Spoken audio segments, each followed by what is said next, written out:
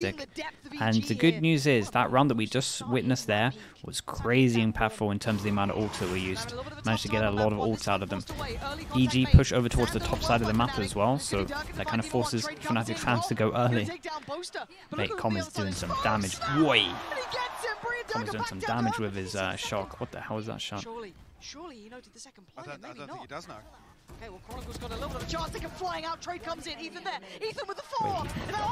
Oh, mate.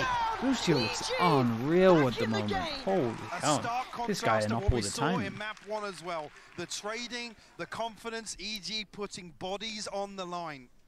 Happy to go toe-to-toe And I'm with pretty FNATIC confident that forces them down to Nico. Thank God for that. I couldn't deal with another map 1. Absolutely. Like, you know, FNATIC play a beautiful game. We know that, but give us a real competitive match. For me, this was the biggest question to see EG drop a map and then come back and play confidently. And we've got a timeout from FNATIC. That was